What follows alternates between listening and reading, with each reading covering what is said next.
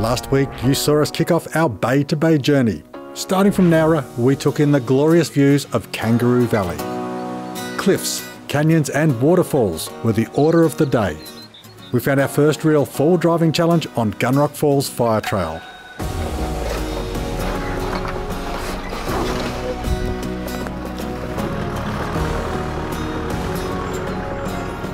More of a warm-up than anything else. We had fun sliding down some rock steps before wading through a beautiful creek crossing above Gunrock Falls.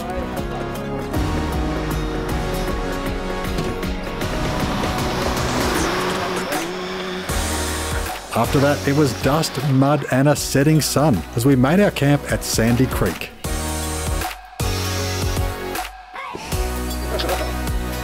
Some serious bog holes were to come the next day, along with our first mechanical challenge.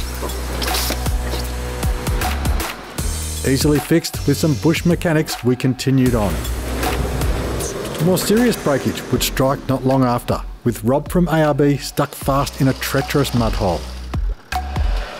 A swift recovery saw us back on the tracks, but the mud had taken its toll and the car's alternator had given up the ghost. Danny told the convoy what we had in store, and Alpha Pirhana elected to escort Rob into town. Continue down the track, gets pretty narrow, more ruts, more bog holes, plenty of trees to avoid, down to a nice lookout. But you can see it all on TV. Yeah, I'll see it on TV. Perfect. Right, all good. All right, thanks guys. Rob. Right, done.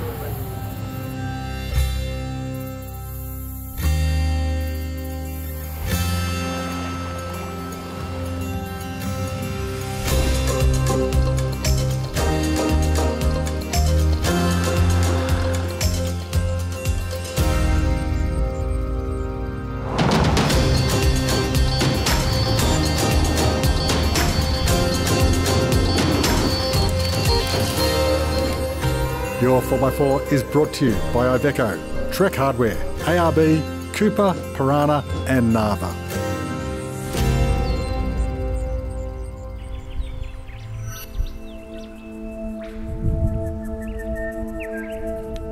Absolutely sensational day today. Super is the only way to describe it.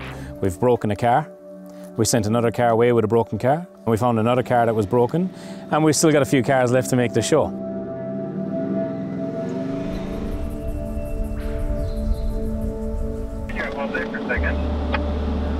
We'll go around the other way, but back where we came from. There's an absolute array of tracks around here, and if you do happen to take the wrong one, you can end up in an area where you're not really sure where you are. If you're travelling with other people, try and keep close together so you know where the other person is.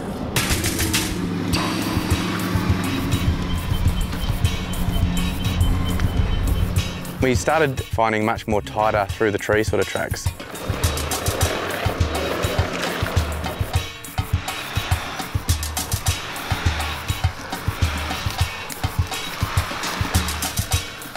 You could see lots of markings on the tree where they've come in and ring-barked everything, but everyone managed to get through unscathed today. For some of the larger vehicles or longer vehicles, it was quite testing to get them through. I don't know how the Iveco made it through some of it.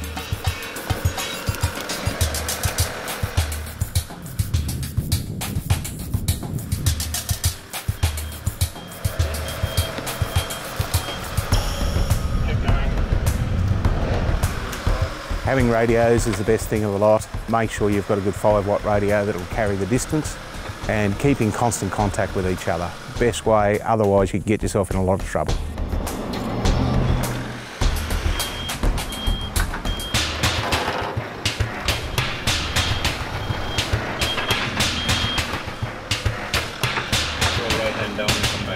Just front and rear, perfect wheelbase for Simon to get stuck in. The front rear locker's on, you might back up a bit, have a pump out of it.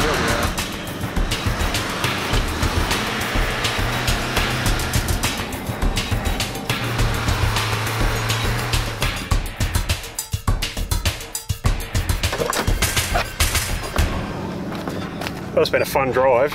We've hit the end of the track. The last couple of Ks turned into a walking track, and looking at the time, we don't have the time to walk out there, out to the lookout, back to here. So we'll turn the vehicles around, get going and continue on with the trip.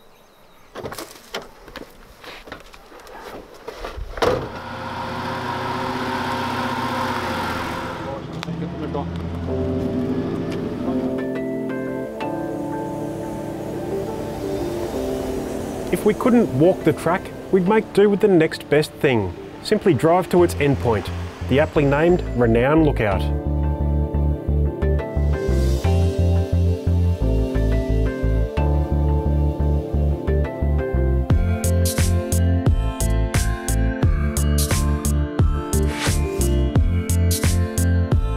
New South Wales has an absolute epic set of canyons. It reminds you of the Northern Territory. About 22 degrees, couldn't ask for a better spot. Very, very little water, but we're hoping that the drought will break soon and this place will be flooded.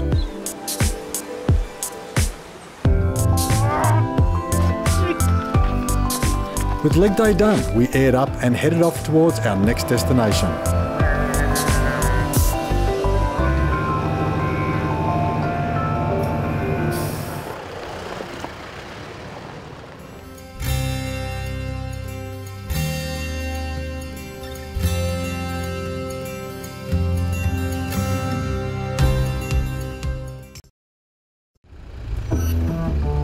With the day growing shorter and part of our convoy still missing in action, it felt a little unfair to put any more tracks under our belt. Just a stone's throw from the Renown Lookout is the equally impressive Twin Falls Lookout. With easy access compared to our last trip, it gave us a great sneak peek of what the Kangaroo Valley would serve up for the next few days. Here we are, Twin Falls. Sun is absolutely hammering down on top of us. Couldn't ask for better weather. Really? Then the rocks should be really smooth, not? Well, the view is awesome.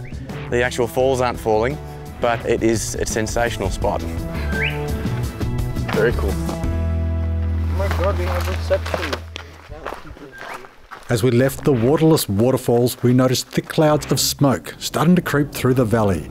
This would become a familiar sight as the days went on.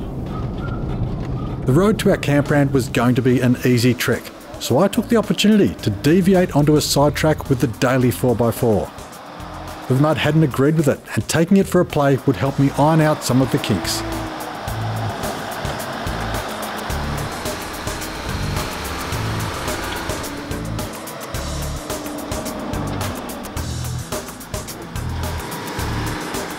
With all the basics working well, it was time to head for camp. Anything else could be sorted back there. Just rolled into Coolendel. It's been a bit of a long day in dusty conditions. An awesome day. Awesome day. So we'll find ourselves a spot and get into it. We're spending the night at Coolendel on the Shoalhaven River. Hopefully the locals will quiet down after dark because it's been a long day of wear and tear. The road in is really, really good. So if you're in a Commodore or a Falcon or something, you can actually get in here, which is quite remarkable. It's a long way off the road, but it's a really, really good road. Once you come in here, the first thing that you're struck by is the peacocks. They're everywhere. They're on top of the roofs of the sheds. They're wandering around. The feathers out, looking for someone to show. Hey, look at me, look at me. Hey, look at me, Kimmy, look at me.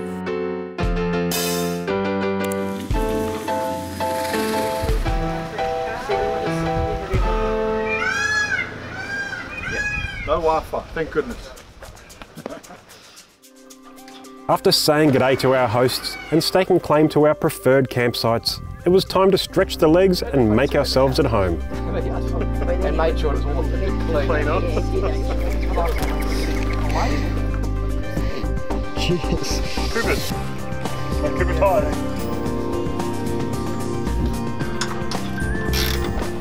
Absolutely brilliant spot for native wildlife. You've got all the little wallabies getting around, you've got all the bird life, all the iguanas.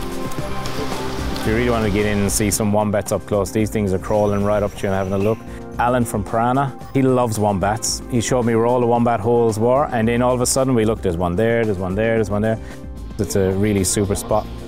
A little about this campground, it is sensational. Set on 52 hectares of bushland, right on the river. There's tent sites, it's big enough to bring your camper down. There's cabins, bush glamping sites as well.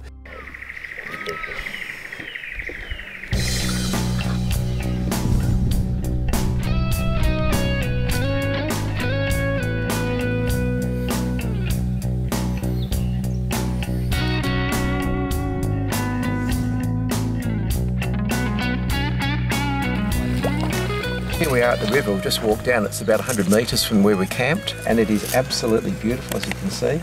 There is a magnificent vista of the rocks across there, and there's an echo. You ready? pretty cool echo, eh? Beautiful scenery, lovely spot to be, nice and tranquil. Come and see it. How'd you go? Did you catch any fish? No luck, no luck. Water level's too low, otherwise I would catch fish. It's sort of like a gift. Beautiful spot, surrounded by hills and trees, and you got this oasis, just amazing.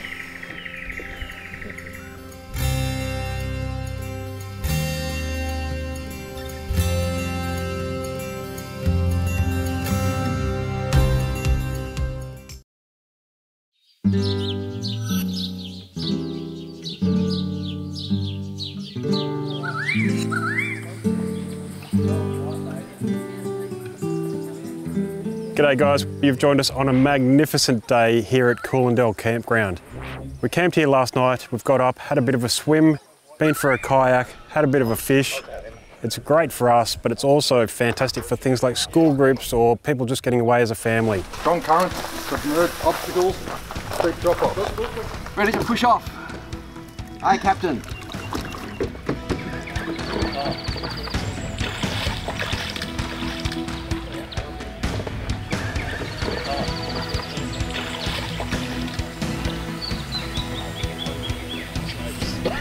Straight over the top. I'm sitting in this much water on top of the kayak. It's like... So here we are on Coolendel, a little swimming hole that they've got. It's not little, it's quite big actually. And the camp facilities supply you with these canoes, which is awesome. Thought I'd take a romantic paddle with the cameraman.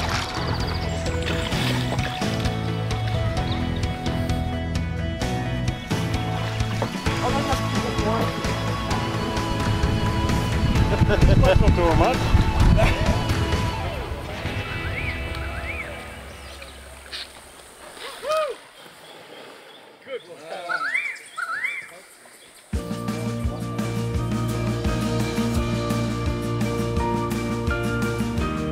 So we've had a nice relaxing start to the day, nice and easy, I've loved it. But I know of a few local tracks not far from here. One leads to a spectacular lookout.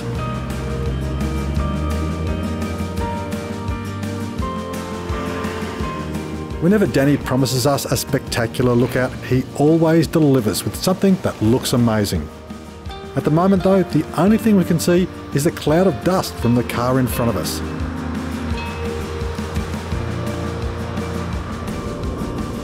But who could complain about a bit of dust when you're in search of adventure and there's plenty still to come?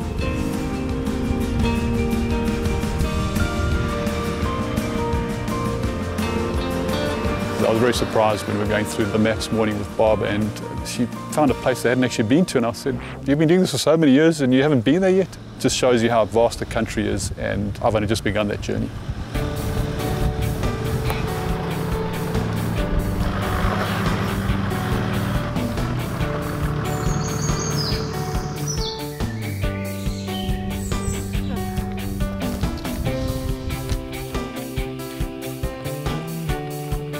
The lookout was spectacular, down into the valley and the escarpments over the other side. It was very, very pretty. Unfenced, which is very strange for lookouts in Australia. I felt very unsafe going towards the edge. I stayed about a metre back. I'm not good with heights. Only 15 minutes away from where we're camped, you've got all of this. I can remember this one because this is Mackenzie Lookout, because that's my daughter. Hi, Kenny.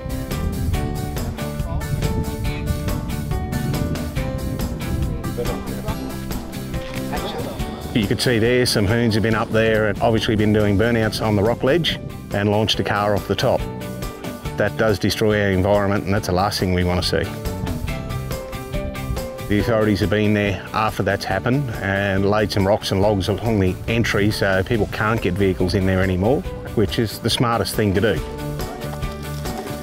It protects our environment so our kids can see it.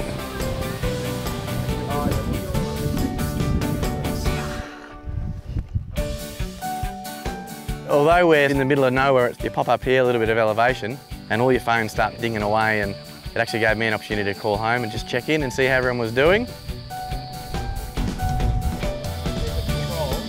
Just magnificent. And with the smoke haze that's pushing through there, it just adds layers to the backdrop. Absolutely sensational.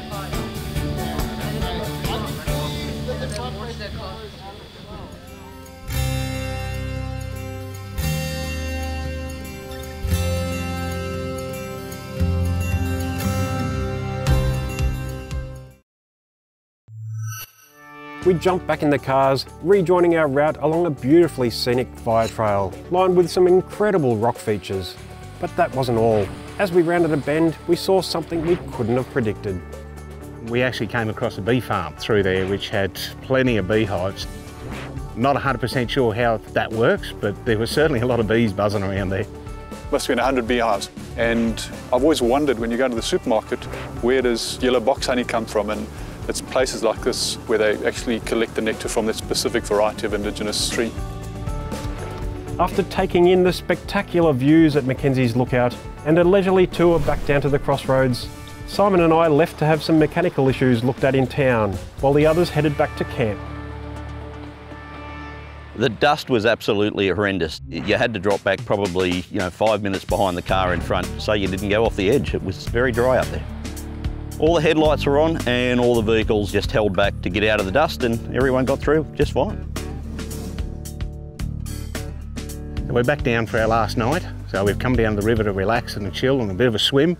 And what else can you do for the afternoon? It's a glorious place, I love it. Beautiful weather, nice temperature. The water's a lovely 25 to 28 degrees.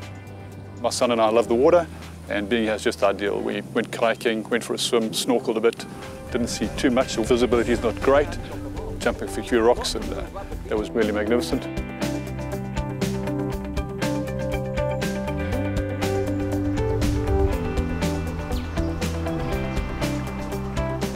Couple of nights here. I'd like to stay a little bit longer actually, but we've got other things to do, so we'll be moving off tomorrow morning. With everyone settling in for the evening, Danny and I made our way back to camp, but there were still a few mechanical issues that needed to be sorted.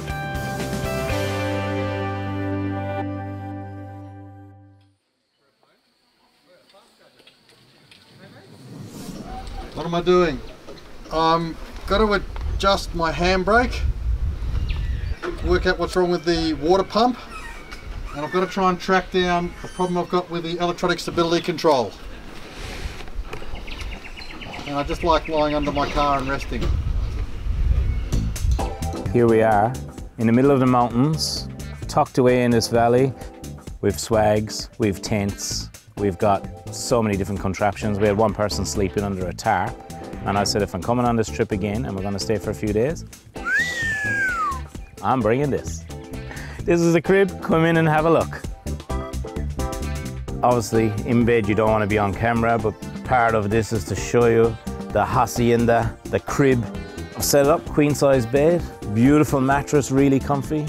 I got the Narva flexi lights. I've got the his and her fans either side. We've got the power points for charging all the phones. In love. Underneath, we've got a trailer that carries this thing around the place. It's on 35-inch Mickey Thompson tyres. It's got Narva's battery systems underneath, charging systems, fuse boxes. It's got the whole kit and caboodle that I need for when I'm going off-road.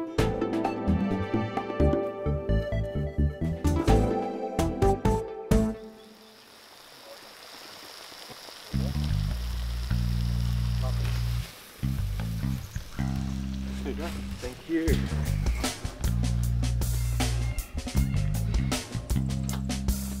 This morning got going at a reasonable time again. We actually got a crew, some local crew. We got Simon, Aaron and Tamara. They've come down in 2 vehicles and they're just showing us around the local tracks.